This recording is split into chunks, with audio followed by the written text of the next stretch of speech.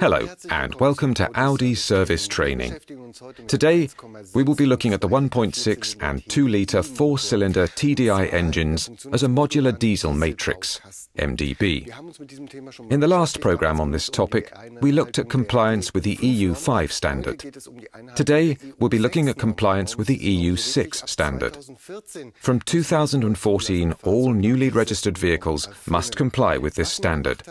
Let's welcome our expert, Wolfgang Mattes from Audi Service Training. Hello, Thomas. The last programme dealt with the EU5 standard. Do you need to have watched that programme in order to understand today's programme? Yes, because in that programme we talked about the engine mechanics and fundamental components. Today we'll be looking at the components that have changed for the EU6 standard.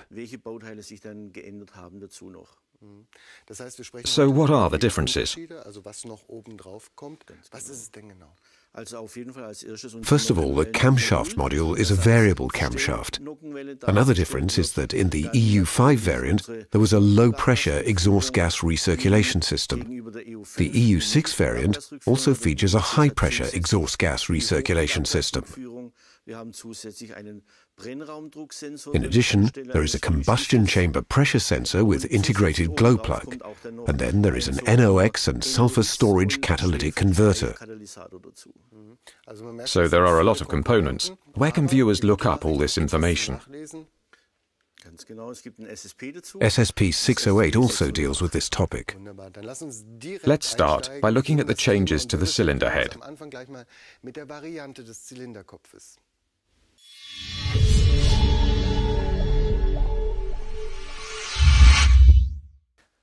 What changes have been made to the cylinder head to comply with the EU6 standard? On the cylinder head itself, there is the variable valve gear created via a camshaft adjustment. Inside, the cams are set up in exactly the same way as for the EU5 variant, only the camshaft adjuster has been added at the front. Here is the camshaft adjuster. Here we have the solenoid valve that actuates the control valve inside. And this here is the accumulator. So that you can see things a bit more clearly, I've manipulated the module. Have we come across the camshaft adjuster before? Yes, we know it from the control area in petrol engines. It's the same component on the diesel engine. Incidentally, the camshaft adjustment is being used for the first time here on the diesel engine. Here is the rotor on the camshaft adjuster. It has two chambers depending on where it is positioned. Here you can see the control valve. The solenoid valve pushes onto this valve from above to open up the channels. In this way, camshaft adjustment is subjected to oil pressure from the oil channel. That's how the camshaft adjustment works. We have a diagram that illustrates this concept. You can see the solenoid valve at the front, with the control valve behind. The camshaft adjuster is located near the rotor as a swivel motor. You can also see the accumulator, the piston, and the compression spring. How does the accumulator work? If there is enough oil pressure in the circuit, oil pressure acts on the accumulator. The accumulator pushes the springs together and is blocked by means of a retention valve. So oil pressure is always stored so that the rotor can be adjusted quickly. It's important that the camshaft adjustment happens quickly.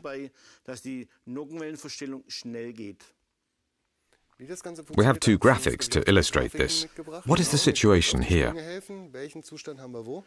Here we can see the filling process. The oil pressure in the oil supply is so high that the accumulator can be filled. At the same time, the camshaft adjustment is set to early.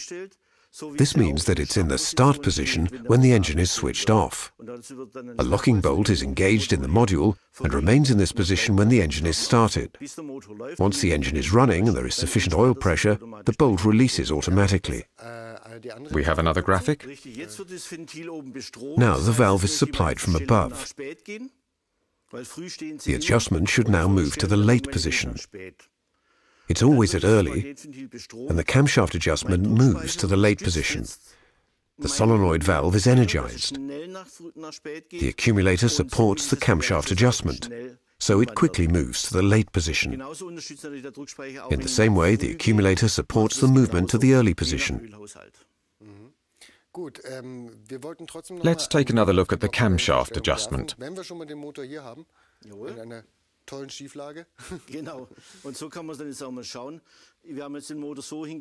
We've turned the engine. On the third cylinder, you can see that the inlet valves move in the same direction or not at all, or only one moves. Let me simulate that. Normally there would be a cover on this to ensure it is oil tight, but then we wouldn't be able to see. Let's look at the two inlet valves on the third cylinder.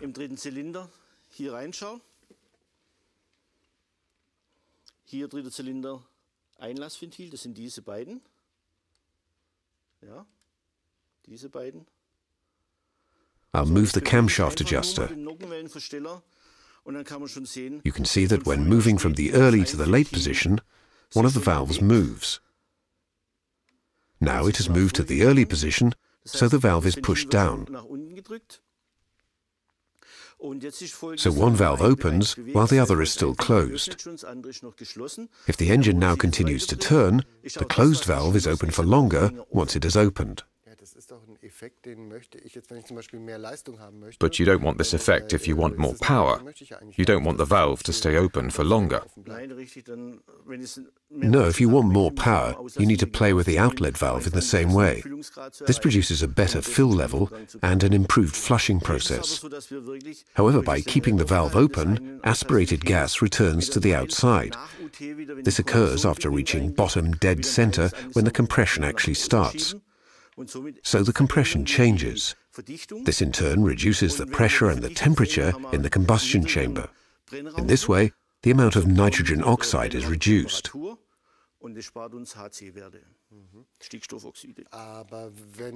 But in the full load range, power is lacking? That's why the system is only used in the partial load range at low power. The vehicle rolls, or rather you accelerate, in the lower speed range. The system can be used to optimum effect in this case. At full load, the camshaft moves to the early position. Both valves open and close to the same extent, meaning you have full power again. The graphic here also relates to the partial load range. In the right-hand section under 3, it reads Inlet Variable Closing. As demonstrated, this means that one valve opens at an earlier point and the other later. And conversely, one closes at an earlier point and the other later. After reaching bottom dead center, it goes a long way out. The piston moves up again and pushes the aspirated gases to the outside. We have a short animation about this. This is the normal state. Both valves open at the same time. In this case, the rear inlet valve opened at an earlier point. As a longer channel is created, a swirl is produced. We looked at the swirl phases in the first part of the program. The other valve follows at full stroke so that a stronger swirl is created. When the piston moves up again, the valve that opened later stays open for longer. As such, the aspirated gases are pushed out again. That was one part of complying with the EU 6 standard. Now we come to the other part, exhaust gas recirculation.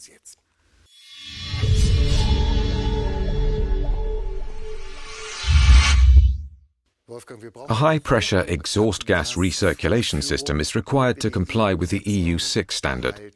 What is that exactly? The engine is based on the EU 5 variant. This engine is supplemented with the high-pressure exhaust gas recirculation system. This system is required to quickly bring the storage catalytic converter to operating temperature. Here we can see the components. From the exhaust manifold, the exhaust gases flow directly into a bore. This bore passes through the cylinder head. The exhaust gases then flow into a high-pressure exhaust gas recirculation valve. This conveys the hot exhaust gases to the charge air cooler in the common rail. Thus, all the cylinders are supplied with hot exhaust gas. This gas flows directly into the combustion chamber. As a result of the hot exhaust gases, the combustion temperature rises briefly. This allows the catalytic converter to start quickly. But all this only works when the engine is cold. Yes, when the engine is started for the first time. The hot exhaust gases cause the temperature to increase and enable the catalytic converter to start quickly. As such, the amount of contaminants is reduced at an early stage, a prerequisite for the EU6 standard. Is this another sensor here? This pressure sensor is required to comply with the EU6 standard. There's a degree of variation in the compression. This compression can be checked using the sensor. Less filling means lower compression and a lower combustion temperature. So there is less nitrogen oxide. You can check this using the sensor. In addition, the camshaft sensor retains the position of the camshaft. In other words, there are two tools for checking the camshaft adjustment. So there is a basic engine and different peripheral equipment for different EU standards. The SSP contains an overview of the current EU standards and the measures taken.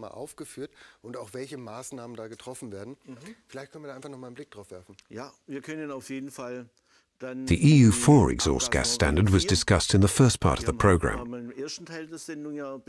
In this case, simple components are built onto the engine for countries outside Europe. The EU5 is currently the measure of all things in Europe. That's why there is a low-pressure exhaust gas recirculation system in the EU5 class. An uncooled exhaust gas recirculation valve sits directly on the exhaust gas recirculation cooler. In addition, the exhaust gas recirculation cooler is installed for the EU5. The EU6 variant features all the components for the EU5. On top of that, there is the high-pressure exhaust gas recirculation system and a cooled exhaust gas recirculation valve. There is also the exhaust gas recirculation cooler, plus the NOx and sulfur storage catalytic converter, and the pressure sensor we've just mentioned. There is another standard, EU6 Heavy Duty. The vehicles are classified according to weight in inertia weight classes. In the case of EU6 Heavy Duty, the vehicles may have a different front, a different drag coefficient. They offer more air resistance and are heavier than the normal A3, for example. These vehicles also feature the SCR system with AdBlue. Then we come to the most stringent standard at the moment. That's the BIN 5 or ULEV in the US. It includes everything from the EU6 heavy-duty standard. That means that each cylinder is also provided with its own combustion chamber pressure sensor. There is also a sensor at the cooler outlet. This sensor measures the temperature of the coolant after leaving the cooler. Thank you, Wolfgang, for explaining everything. You can read all about this in SSP 608. Thank you for watching. Goodbye. See you soon.